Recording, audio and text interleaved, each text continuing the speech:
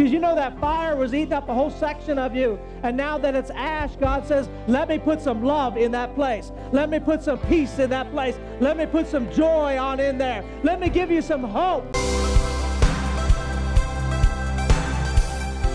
Welcome to Living Word, growing a family that experiences every promise of God. You're listening to another life-changing word from Pastor Scot Anderson. For more information, visit our website at livingwordonline.com. Give a big hand clap and a honk for those that are watching us on podcast, vidcast, whatever, Comcast, Upcast, wherever you are. And if you're ever in the area, come on, stop on in. You can be in our drive-in, or you can be in the house. Either way, I know this will make you feel right at home. Don't forget about our daily Bible study. Me and my brother do. It's called Wake Up, Monday through Friday. And we do a Bible study. We start your day off with a scripture. We pray over your day. And we have a whole lot of fun. We're the #1 daily Bible study. So you go to YouTube, actually any social media platform, and you type in daily Bible study, we come up #1. And it's just kind of a great way for you to, that's a lot of salt. Amen. So every year, when it starts to get a little warm, I take the doors off of the Jeep. And it always provides you all with a fun little story every time the Jeeps are off. Like in the fall when I took the doors off, remember I went to Outback and I had my amazing, given by God, Outback bread. I turned and it shot out the sleeve right into the middle of the road, got ran over. And come to find out that ran over Outback bread is quite good. And so we were going to we decided as a family to watch Godzilla and the King Kong. And but to do that at home, we got to have the popcorn. My wife loves the popcorn, so I ran up to Fat Cat's in the Jeep and I got the popcorn. Now normally she's just like a little one, but they sold me on the 72-gallon tub. Have you seen this one?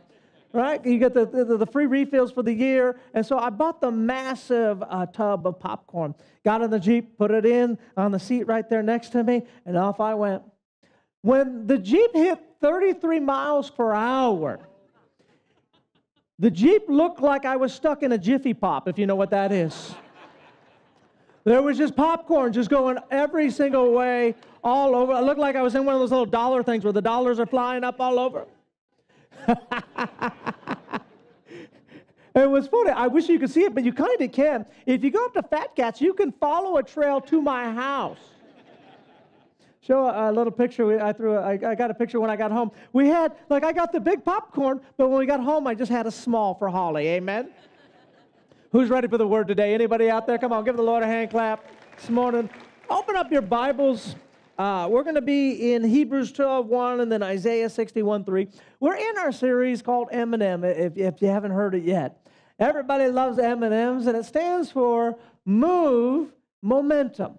When I begin to move, I begin to gather the momentum that I need to break the barriers off of my life.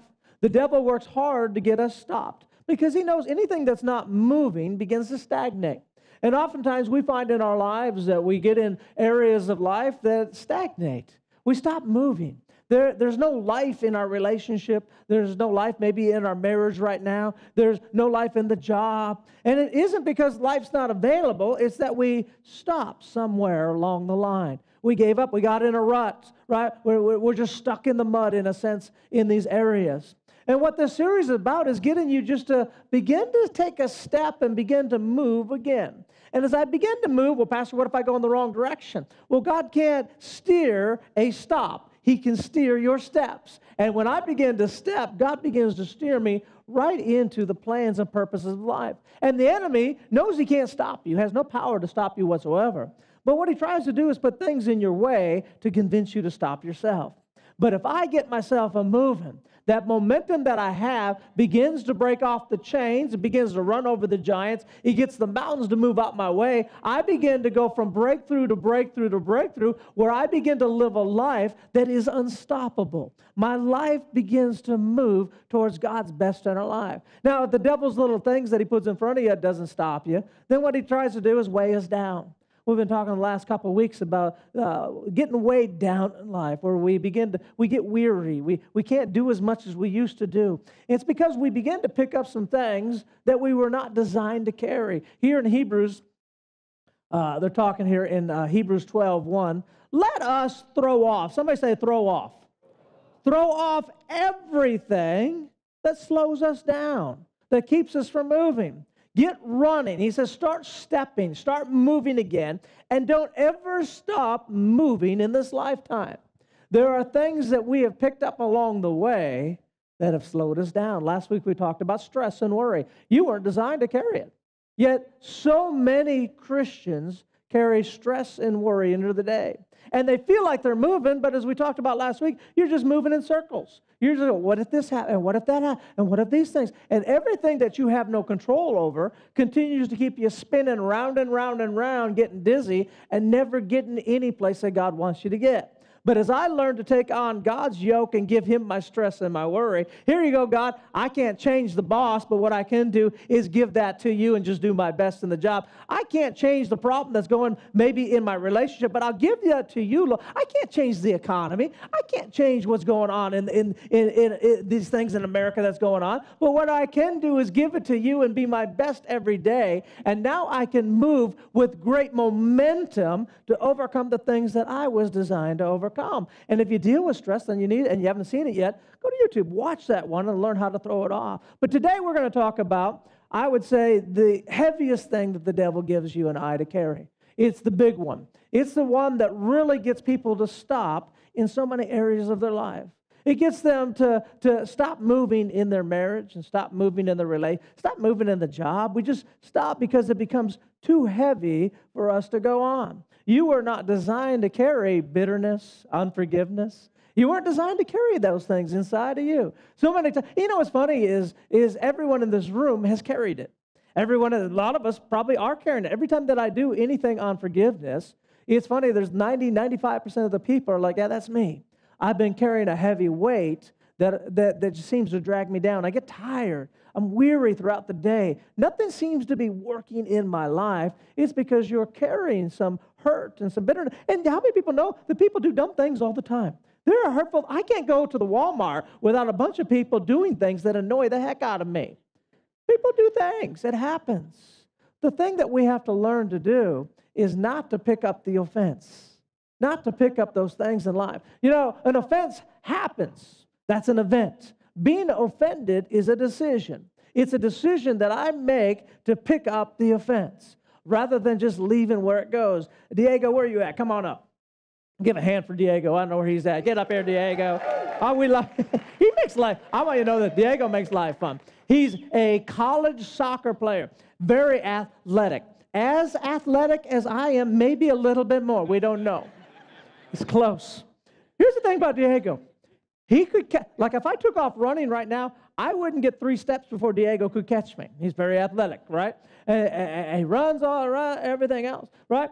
Now, if Diego was to pick up some hurt, grab some hurt there. Yeah.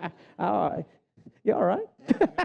Get some overlooked. Maybe, I don't know if you got enough. If somebody scammed you, somebody wronged you, somebody abandoned you, you got forgotten. There was abuse that happened in your life, right? You got rejected. You got all of the things that everyone in this room, we've dealt with a number, and some maybe all of these things.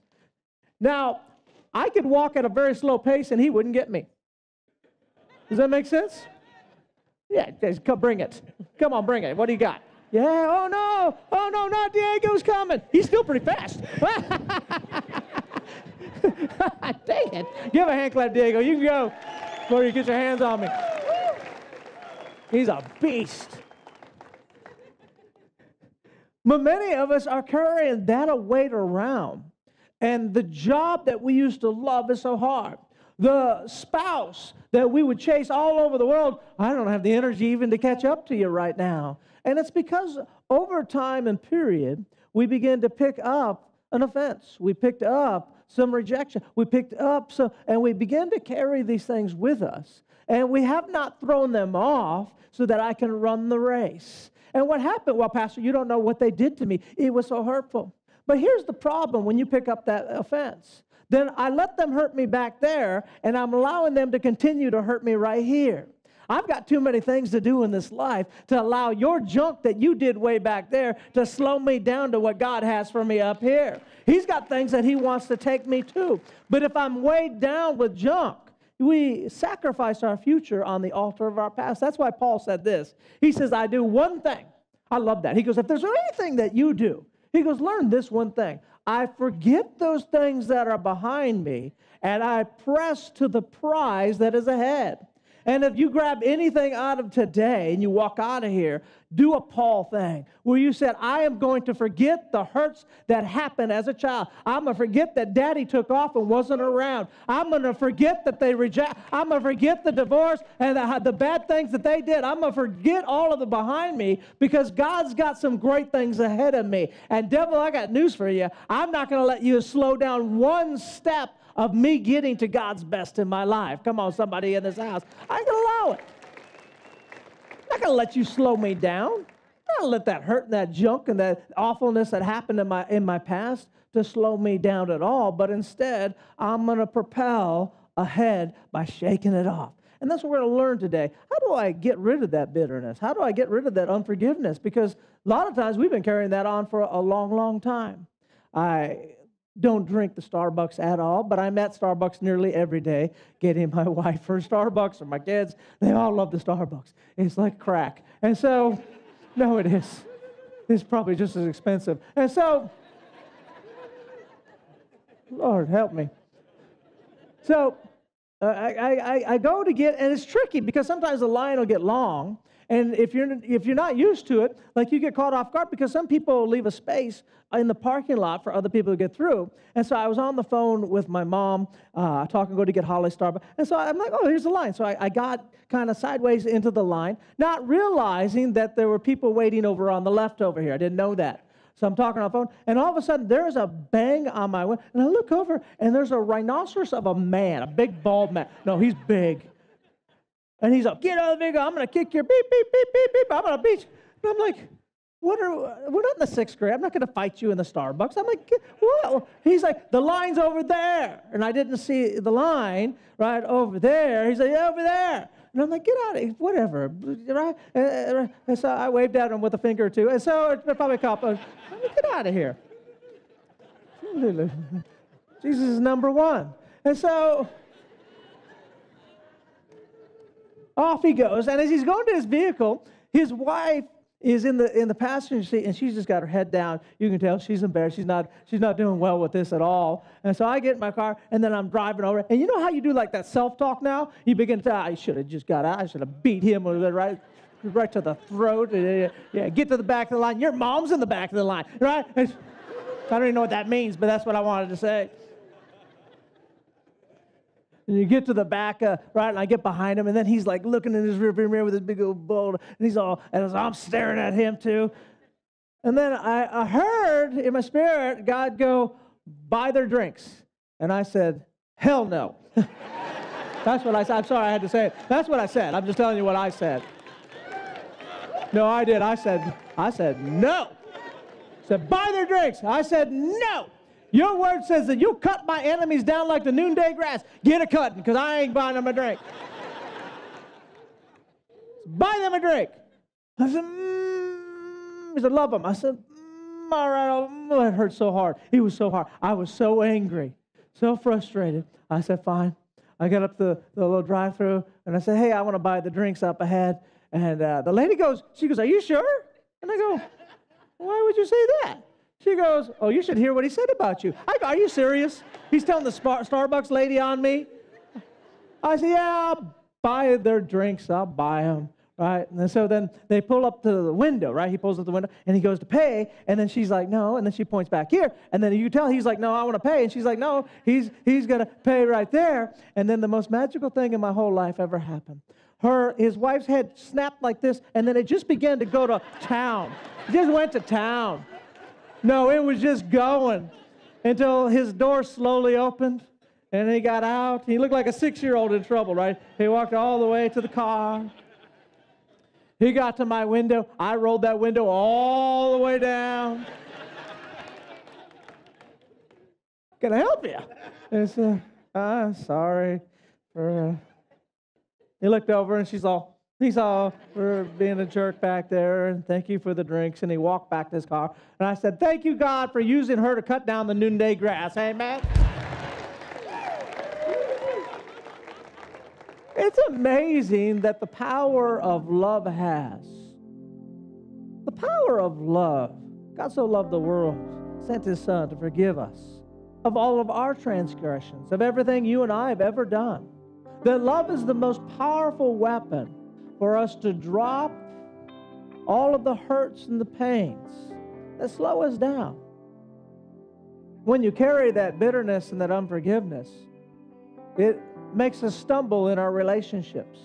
It hinders our future relationships, whether it's with our children or our spouse or dates that we're on or boss or whatever it is, because we weren't designed to carry it. And the devil knows this. That's why he worked on it from as far back as you can remember. He was already working at getting you offended because he wants to slow your life down. In our house that we just moved into in January, out back we have this big old fire place, and it's got like a pizza oven, and it is massive, and it's real deep. As I was walking around it, right, I was walking with Vince, my buddy here from the church, and we were walking by it, and in it, it's just full. The past owner left it full of just lumber and wood, which is fine, but then he just shoved tree branches and paper, and there's leaves, and it's literally like it was like 90% full all the way back. I mean, it goes way back in there. And I told Vince, I'm like, oh my gosh, I don't even want to clean that stupid thing out. I'm like, I don't know what's in there. There's probably snakes and scorpions and spiders.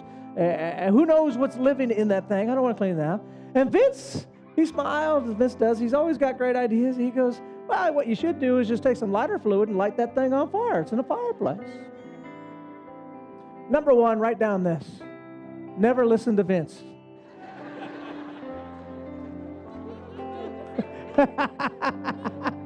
Write that down. So it was a January night. It was freezing. If you remember January, like we had some cold nights there. And so I got that lighter fluid on there, and I threw a match in there, and it started burning. Right now, I want you to watch through this example when it comes to bitterness.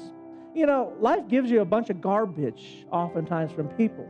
And we store it up on the inside of us. Interesting that how something just builds, it grows on its own. You have a little bit of unforgiveness, and all of a sudden it just gets bigger and bigger, and everything they start to do annoys you. Do you see him smile? I hate his smile. It makes me nauseated, right? Everything, right? It just begins to grow and grow and grow. And so that garbage begins to grow. And then that fire gets to started on the inside of you, and it almost feels good. It felt a little nice, right? You talk about them, and you're telling people in the break room, and all things wrong, right? It feels, in a weird way, it feels a little good. But then that fire begins to get bigger and bigger as we stoke it, as we talk about it. And it came a point, like I just had to keep taking a step back. I'm like, that's hot and hot. And I got like 10 feet away from it. It was still, like it was a Shadrach, Meshach, and Abednego fire going there. That thing was hot. And then Holly came outside, right? She came out over there, and she's like, oh, my gosh, you're trying to burn the house down. You know how us men do. I go, baby, I got this. It's fine. She's like, you ain't got it. Do you see how high it is? And from the front, I couldn't notice that it was like going up the entire fireplace. You couldn't tell the way it goes. She goes, get over here on the side. I went over on the side, and it was like, well, this is like, what, 3 feet? It was like 8, 9, 10 feet high, all the way up in the trees. It was so massive. So I had to go I got a hose, and I sprayed it for at least 10 minutes, right? There's water, smoke everywhere, and it's still going. And then we sprayed it for another 10 minutes, and they got a little bit, and I put it down, and then Holly's like, it's not enough. And so she sprayed it for another 10 minutes, right? And we finally got it. It was fairly manageable, enough to where we could go to bed. Next day I went outside, it was smoking and still on fire. When I went out the day after, it was still smoking, thank you, Vince, and on fire. Finally, on the third day, I went out, and it was just ash. Watch this scripture for me. Throw that up there. Isaiah 61:3. He will give you a crown of beauty for the ashes. There's a lot of things inside of us that are a fire, that it was garbage that happened to us. And God was speaking to some people here today saying, if you let it become ash, I'll exchange it for a crown of beauty. I'll give you something beautiful for that ugliness that happened in your past. I'll give you something amazing. Come on, somebody out there. I'll give you something great. But I need you to let it go all the way to ash. My ugly fireplace at the time when it was full of that junk, I simply went out there. It took me about 5 minutes. and I scooped it all up, and I put it in an empty trash can. Right, this is funny. I put it in an empty trash can. I scooped it all up. Took me about 5 minutes in there. With that stupid fire, I had Camille come running in the house. I was in the house after I did that. She's like, hey, your trash can's on fire. I went out back. It burnt a hole. Look at the picture. It burnt a hole in the bottom. That stupid fire burnt a hole in my trash can. But I had my beautiful fireplace again. I exchanged ash. You know, all that lumber and stuff is very hard to carry. Unforgiveness is very difficult. You can't move it. It's very hard to carry. But ash, very simple. Just a scoop, and it's gone. And I exchanged ugly for something beautiful. Write these 3 things down. I'll go real quickly with these as we're closing. Write these 3 things down. Number 1, don't stir it up. The last thing that I want to do when that fire was going was to stir it up. Get it all hot. Talk about it. Well, you know what so-and-so said. You know what so-and-so did, right? And even in my mind, I'm going over to my mind. And when you go over your mind over and over, it just gets hotter. You get that big fire like I did. And you know what happens? It begins to affect everybody around you. The Bible says bitterness defiles many. It begins to get up on your kids. It gets up on your spouse. It gets on your job. It gets everywhere that you're around. Stop stirring it up. Stop allowing yourself to think about it, to speak about it, to say anything about. I want this to become an ash. I want to let it go, Pastor. I'm done. I've been carrying it around for 20 years. Stop stirring it up. Don't throw another log on it at all. Don't throw another log on it. Don't throw in another offense. Well, you know what? And keep throwing stuff on it and getting that fire hotter and hotter. Number 2, you know what they do with the fire? They want to cover it. Love covers. Love covers all. You want to put that fire out, the water that you need to put on there is love. It's love. What do you mean by love? It means that everything that I say about them, everything that I allow myself to think about them is a thought of love. I want them to be blessed today. You may not, but I'm going to make sure I think that because I have the power over what I think. Lord, bless them, whatever they do today. Your hand is upon them. I want them to win. I want them, every time a thought comes in that's contrary, I throw some love on that. Well, I know I love them. I want them to win in this life. I want them to be blessed. I do that. What did Jesus do after they beat him? They whipped him. They put crowns of thorns in his head, pierced his side, put him up on the cross. His last thing he did, he said, Father, forgive them. They know not what they do. His last act was to forgive, to let it go. He goes, I got too much ahead of me to hold back by what's behind me. I'm not going to take this any farther. I won't take it to the tomb. I won't take it to the resurrection. I'm going to let it go behind me.